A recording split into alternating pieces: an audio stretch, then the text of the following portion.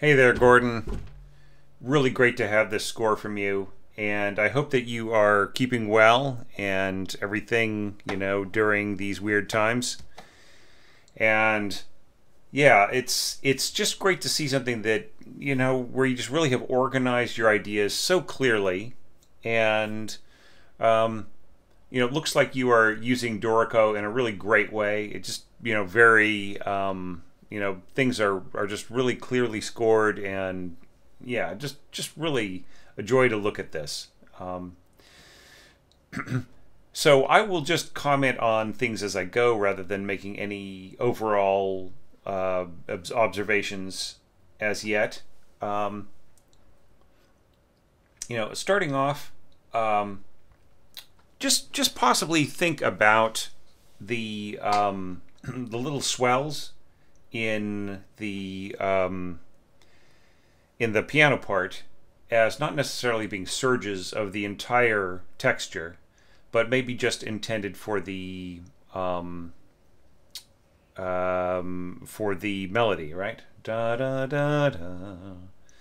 Right, so that only one note changes in the entire original piano chord, right? Right in here, and or here doubled by horn. So that note isn't necessarily made louder by the pianist, right? It's really the melody that has the arc to it. So just like think about those kinds of situations when interpreting this kind of, especially like really simple impressionist music where just basically it starts off with a chord and a little bit of melody, right? And so whether or not the nuances are really intended for the whole texture to swell or not, right? But having said that, this is nicely done, and once again we have another score that has been transposed up a half step to C. I think it really works in the context of what you're doing here, and little touch of celesta is very, very charming. Da da da da da bum bum bum, and so on. So we're climbing. Okay, then like here, like the slurs and the woodwind all really make sense. Like this line here and the clarinets, this stuff going on here in the horns, it's all fine. Okay. The only thing I would have you think about is whether or not it's wise to have this much bow, over that many bars, right? So yeah, so I mean it's da da da da da da da da, right? I think that like you just have to think about like what is going to be connected together, how it's going to slur, or like how the articulation of the bow is going to matter, and whether the articulation of the tonguing is also going to line up with the bowing of the strings, and whether or not that matters, right? So I just would say that this should be broken down into shorter bows, or else basically just really kind of lose any kind of ability for the strings to have much control. Just really everything has to be really soft and slow.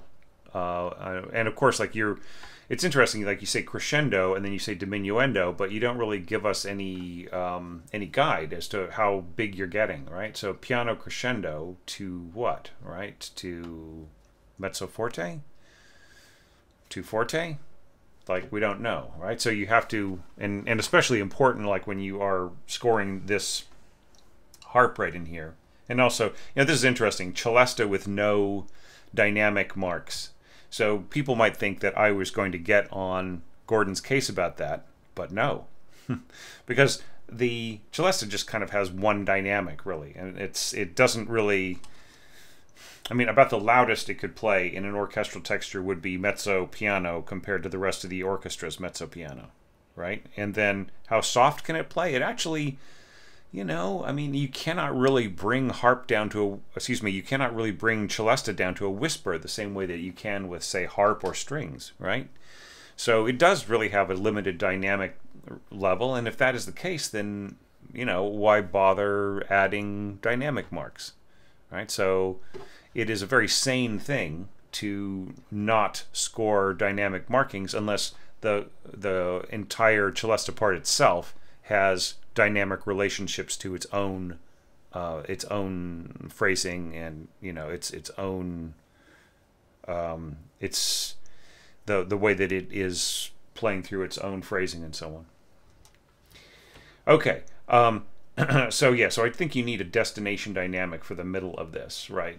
Of course, you can just leave that up to the conductor, and you may not get exactly what you want. That's fine too. Yeah, so just kind of think about that. Maybe not make the slur so long here, right? I think maybe like just at least having it break right here would be good. Of course, it doesn't matter so much with, long tied notes, but still, it's a lot to be under one bow, and it really does, if your bow is going to move that slow, then it almost ensures that the music is going to have to be soft, so there can't be much of a crescendo, right? So those are all sort of things that would apply in there. Now here, I would probably, if some voices are tied and others aren't, and there's motion in a part like this, I would really just have I would split the voices into, rather than having two on a stem, right? So it's just easier to read. It makes more sense. And since you're giving like the lower part its own slur anyways, it really should have its own voice, right? So that would just be a more proper use of, it's different in a case like this, right? Where you're just going from a unison or a tutti note to divisi, right? But here there are just actually two separate players playing, so it really makes more sense for them to be in separate voices. All right, so moving on to the development. Da da da da dum da da dum. What happened to my melody note of da dum? We're not hearing the, well, here it is. Yeah, because like everything is jacked up. Yeah, and then, so great. So you did a great job there. Da-da-da-dum. So there's not too much. Yeah, and then, that's really, really great. Great scoring. Not just because I agree with it. Yeah, and, and da-da-dum with bassoons. Ba-bum-bum. It's, just like little trills. Very, very nice. Just very delicate and, kind of like old style cinematic in a way, just kind of reminding me of a little bit of Golden Age kind of scoring, just going in from there into the 50s. And then my only caution here is like, do you want your players to accent diaphragmatically? That's basically what you're asking here, right? Da, right? Like they have no, since they're not tonguing this note, right? Since this isn't a separately articulated note but the end of a slur, they won't be adding any emphasis to this. Now, they may do that anyway. They might say, there's just not much of an accent here, and I want to match with the pizzicato, so the hell with the composer or the orchestrator. I'll just go da tongue, right? As opposed to da, right? It's just like, it's kind of a shove. Like when you're in the middle of a slur and you have to do an accent, you just kind of have to shove with the diaphragm, right? And, same thing with the bassoons, right? So, I mean, especially like if you really want this, to match, like at least, I mean, since you're not doing mezzo staccato or tenuto staccato or any other kind of separately articulated notation right in here, then, then it just really is, it really doesn't give much emphasis on the downbeat there, right? It's because it's already slurred and smooth as opposed to pizzicato. All right, and then this is really cool, but I would say you don't really need the slur marks here. I would just, I would get rid of them. I mean, I know you're sort of kind of expressing that you want the transition between the notes to be smooth rather than separated, but I think it's just a little unnecessary at this point. But along with the celesta, see that the celesta is what I would slur, right?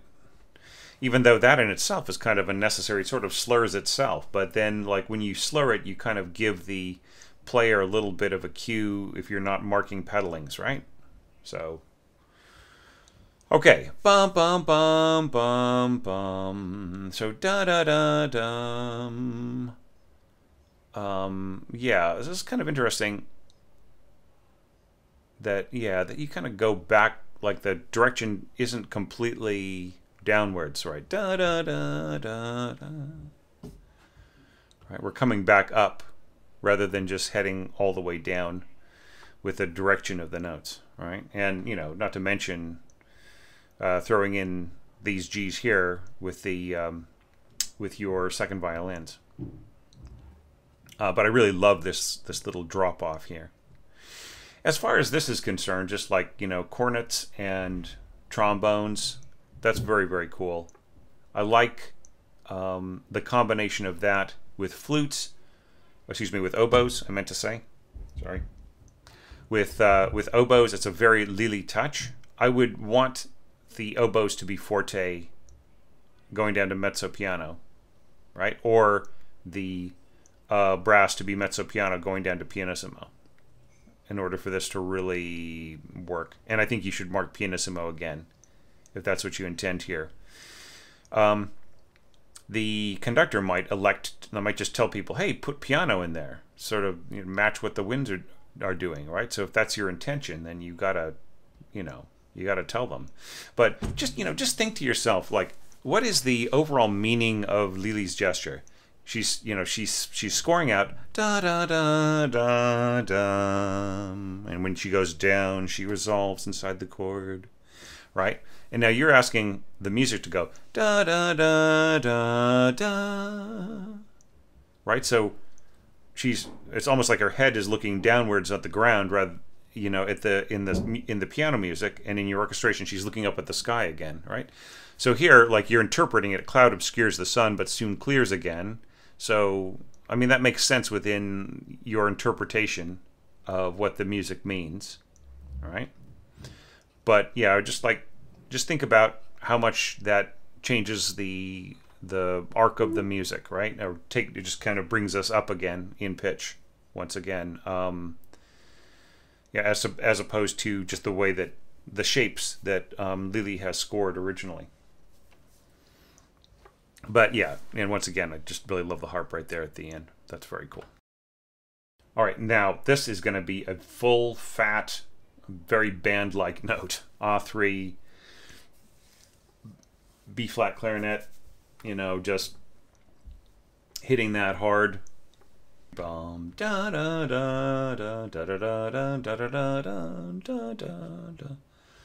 Yeah, very cool. So, you know, I love the fact that it's just very simple string scoring, reacting to the clarinet note, and that is going to be a rich, full note, right? Harp is going to have to be marked forte accent if you want to compete with this, right? If you want this to come through. Might even be better just to make that a cello pizzicato as opposed to a harp note, because like the harp is just really, you know, it's just so weak compared to everything else happening right here. So da da da da da da da da da da da da. Yeah, I mean, yeah, I like the clarinets coming in over the horns. I think that there needs to be a little bit more. You know, why drop back down to piano here? Like, just keep it mezzo piano, you know, leading forwards, mezzo forte to forte. That's what I would do right in here, just to keep it above, you know, keep it louder than the horns. So like here, you're balancing really great, but the horns are going to, you know, if everybody really is balancing the way you suggest here, the horns may be too radiant for the clarinet to truly stand out. Cool little pizzicato in here. That's nice, just like bringing off the third beat. Da, da, da, da. And yeah, da da da da da. Yeah, and once again here, like if you want this to all merge beautifully and seamlessly together, rather than the horns standing out in front of the strings, then mezzo forte horns. All right, and then this will all blend together just beautifully. Now da da da da, and I really like this da da. Right, Just so nicely done. And yeah, just throwing in the horns right under there, and then, you know, this kind of snarly notes right in here, the major seconds underneath the this big old oboe and clarinet chord plus tremolo strings. Really nice, very cinematic. Okay, and then we get to here. Da, da. Okay, now I felt that this fermato was just too much. I'm just going to check something on the previous page really quick. Yeah, so once again, you had a fermata here as well, and I felt it was also a little too much in terms of slowing the, you know, just kind of bringing things to a stop. And the same thing is true right in here. I feel that this is just really kind of kills the momentum of the music. And yeah, that's all stuff that can be adjusted by the conductor, so it's not a huge crisis or anything. I almost feel like you could get around this with just using the ritardando a little slower, and then a little pausa here, right? A little breath mark. Da da da da, boom, da da da da, and back to an odd tempo again, like without having to really hang on that last note so much. Okay. All right, so now we're at the restatement. Da da da da da da da da da. Nice flute scoring. Okay, now, all right, now once again, all right, now this is just this strange thing that keeps happening in the music. Now, I do not understand why. Maybe somebody can comment in the comments below in this YouTube video or on Facebook or something. And why is it that with this passage, everybody had this same idea, and that is, instead of strings in unison, like in octaves, say, you know, with the higher voice going in unison with the flute, which was often chosen, you have strings below, flute above. Now, if you refer back to my tip in 100 More Orchestration Tips, which I hope everybody in this Dotted Brev level has picked up their free copy, which is, you know, complimentary to all of you great supporters at these upper levels. That, you know, I do have a tip about how flute is absorbed by strings, especially when the strings are very rich and dense like this. Like you've got 30 players playing a single line here. Now, the resonance of the, you know, the radiance, I should say, of the overtones in the body of tone is going to really absorb what's going on with a single flute player. Now, that single flute player could play out a little, and then that gets rid of the effect. But if you listen to some Mozart symphonies, Mozart is actually scoring that. I mean, he knows that the flute will disappear, which is fine with him because he kind of didn't like flute all that much. But, you know, but he knows that the sound of the flute will be absorbed into the resonance of the string overtones, right? I mean, I'm trying to think of examples like the G minor symphony has got many examples of that, several examples of that, especially in the minuet, right? So yeah, that will possibly happen here, right? So I mean, so just like people, please read 100 More Orchestration Tips. You got nothing better to do. You're stuck at home, right? You know, stop binging Netflix and or just take a minute out from your scoring or whatever project you're working on. Yeah, just read some of those tips. Just watch out for some of those things. Now here, I think if the first flute had some nuances, like maybe some hairpins, like da da, then I think it would come through better. Yeah, and so just the next, before I jump into analyzing the orchestration here, I would just have to say, overall, do you really want these really long pianistic like slurs on things, right? Do you really want 5 of these notes under one bow for your violins and violas, all right? Because you lose the any kind of emphasis of articulation of changing bowing on the downbeat, right? Da da da da, right? Like we're losing that ability. And here we're slurring across the beat. Da da da da da da. So we're not. There's no down bow on the beat. So like, if you are ever at a rehearsal and somebody raises their hand and says, "Who has the downbeat at bar 26?" then you know you are slurring across the bar too many times, right? Because sometimes it's just really hard to hear. So, I'm just not so sure that this really works that well. Despite it being something that is great for piano, I'm just not so sure how well that adapts to.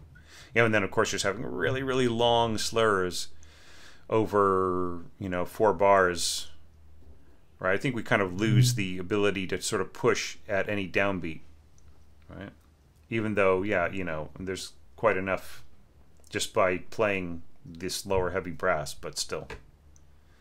Is cornet really heavy brass though, right? That's a discussion for some other time. I love the celesta rolls and the harp, and yeah, this is all great. I mean, I'm sort of picking little bits and pieces out of the overall picture, but there's no question this is all really scored nicely. Excellent work. I mean, throughout all of this, just the basic, the basic architecture of the scoring is just really well done, Gordon. Speaking of like look at how nicely, just the shorter slurs and everything else. I just feel like that some of that should have been applied to the strings and winds in some places. Okay, so now we are going to the nitty-gritty here. Now I can see some of the decision to break up these bars. Okay, so as some schools have thought, only really state the they have the harmonic on the first note, and then it's just taken for granted that it isn't played for the rest of the, or that you don't need to mark that harmonic sign for the rest of the tie. But look, I think you should, okay? And I just think you should be absolute. If it's a question of being clear or not clear, always default on the pathway to clarity, okay? So just, mark that over every single note, because you don't know where somebody is going to come in the middle of a, like where the conductors just did not have time to look at your score. They don't know what they're doing. Their wife just left them or something like that, or their car just had an accident, and they have to, take care of this, this like regional orchestra rehearsal, and they're out of their mind, and they're halfway in the middle, and they kind of get stuck on the fact, they waste 2 or 3 minutes of precious rehearsal time trying to figure out whether or not there are harmonic notes on a particular thing, and and they have to look back 2 or 3 pages in the score, and then they go, oh right, So look, I mean, just mark every single note. It's the same thing as like, if you have a row of stop notes on horns, you would definitely mark every plus over every single note, even tied notes, right? So just here I am wasting your time, so apologies. So, but the whole question was whether or not you actually needed to have divisi staves, and I think that you could have gotten away without having divisi staves here. Even here, well, I mean, see, it gets a little complex here, so I can see the logic here. But even this is possible with 2 separate voices. So, anyhow, so here we get to, like, just to talk about the scoring, da da, and here you've chosen to just write out, like the just like you just want a beautiful big glissando going up. So I would say in a concert music score, in a kind of concert music context, I would write it out completely, right, and just really work out where anybody is at any particular given time. Right. because you don't know if somebody's going to have to start in the middle of a bar, or whether or not the harpist is experienced in film and theater music and other places where this shortcut is more common,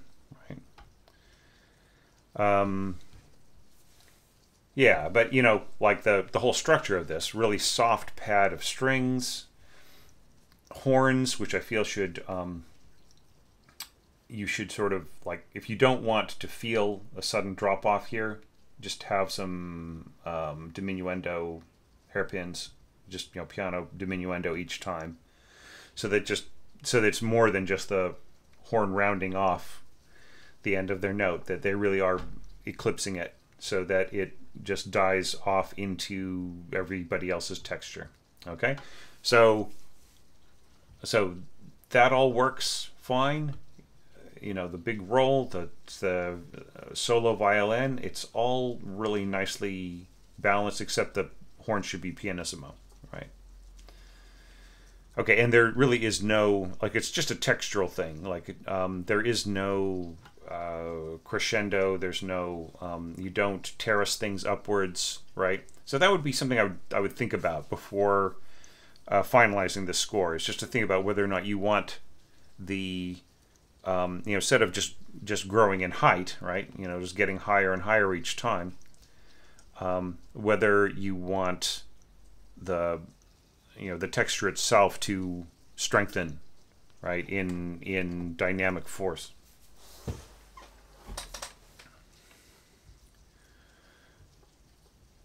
But yeah, it's the same strategy every single time, you know, but as the pitch gets higher, you know, you have to stretch it out across other instruments. It's getting a bit high for bassoon, you know.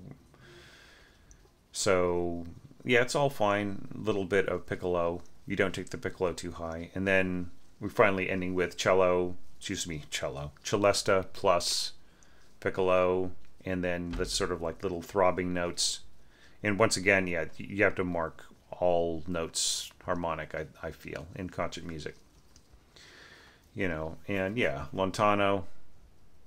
And, you know, it might be good to sort of have like to sort of suggest a bit of a pulse, you know, whether just like a little tenuto mark over these written E's. Ba,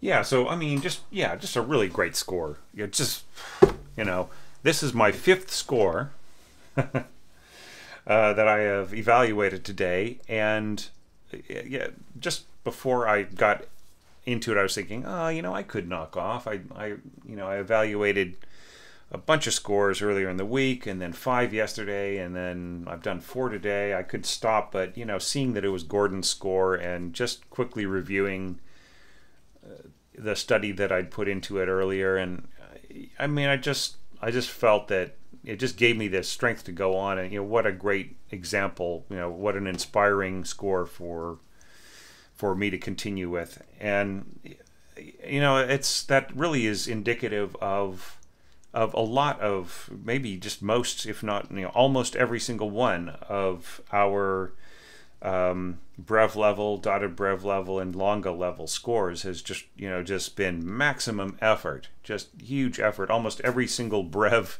entrant went all the way to the end, and you know, dotted brev and longa, just almost, except for one beginning orchestrator, pretty much everybody had a lot of experience and a lot of great ideas, and really different ideas from each other. Like, I have yet to see one person really resonate with another one in terms of taking the same approach on anything, all right? And that makes it really refreshing for me. People have sort of asked me, well, how can you look at so many scores of the same thing over and over again? And it's like, you know, I am not paying attention as much to the material as a thing as I am paying attention to the voice of the orchestrator, right? I did a lecture last year in woodwind orchestration where I had the same couple of phrases played by different combinations of instruments in octaves, and you know, people were sort of giggling about that in the audience, and I said, like, yeah, well, just or one or two. There was hardly anybody in the audience, so one or two people thought that was kind of funny. Okay, but you know, the thing is, it's just like Ravel's Bolero, right? After a while, you're just listening to the orchestration and you're ignoring the actual content of the music. And I mean, I'm not going that far with this, ignoring the content, but my focus is certainly on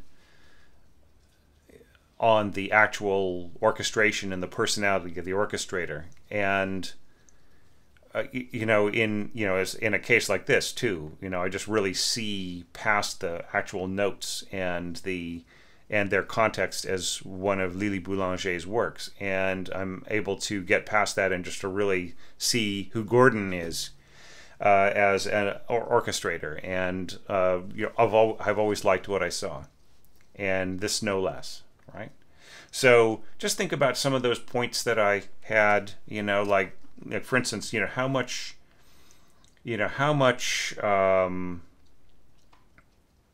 emotion could you get out of this?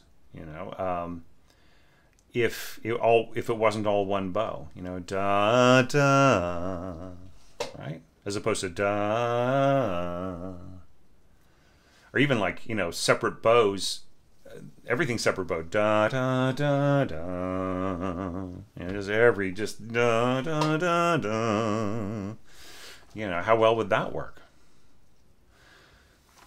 Anyway, so I think I will leave it there for this very productive day, and just real exciting looking at everybody's scores. And all that's left is just to thank you so much, Gordon, for supporting the channel and for sharing with me your professional abilities as an orchestrator and musician and composer and everything else put into this score, your insights and your perspective. I appreciate that so very much. And I'm glad that, like, outside the group, that we have that we are acquainted, and that we've had a chance to meet up, and it's so great to I was just shattered that halfway through my trip to LA, I wasn't able to get together. I think we talked about possibly meeting or something like that, and like just everything got canceled and I had to fly home. So yeah, I just hated that. But maybe I'll be back next year. Maybe things, maybe there will be a COVID-19 vaccine by 21. Let's hope. All right, so thank you, Gordon. Thanks everybody for watching, and that is it for me today. And I will be back, I hope, with 5 more evaluations tomorrow.